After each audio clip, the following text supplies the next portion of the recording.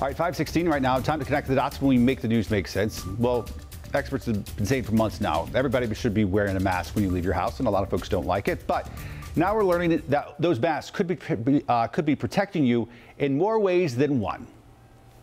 Researchers studying coronavirus have an intriguing new idea. Face masks could be operating as a type of vaccine for COVID-19. Let's connect the dots. The idea of exposing people to a less lethal form of a disease to cause an immune response has been around for hundreds of years. Now, a group of researchers have published in the New England Journal of Medicine that face masks are doing the same thing, exposing the wearer to small amounts of the virus without making them seriously ill.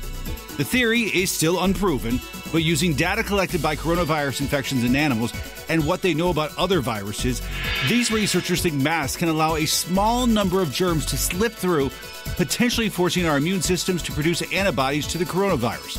This theory could only be proven in clinical trials where people will be exposed to the virus. Since that would be unethical, we'll probably never know if it's true.